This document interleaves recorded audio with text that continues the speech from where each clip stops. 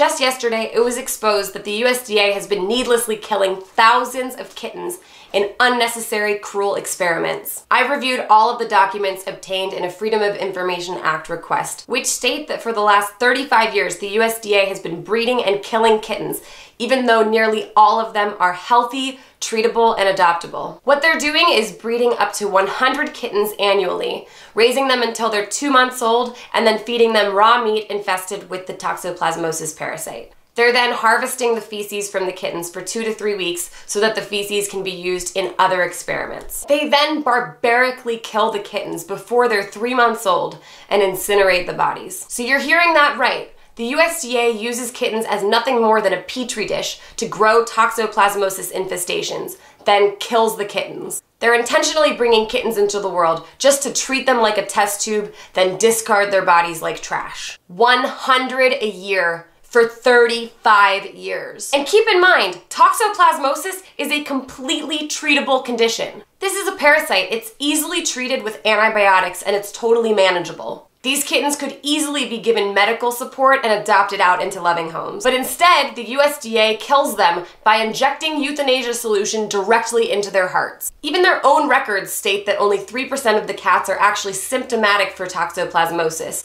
and that, quote, cats fed toxoplasmosis infected tissues usually do not become sick.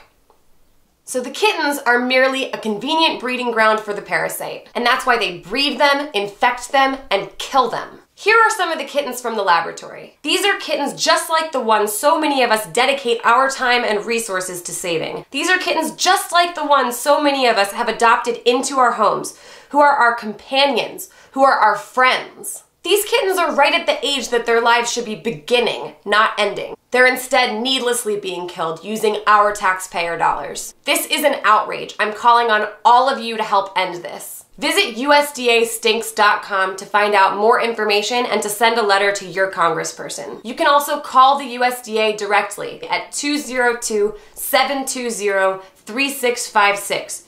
and urge them to end the deadly kitten experiments and to treat and adopt out the cats in the lab, not kill them. Please do this today. This is unacceptable and we have the power to stop the killing.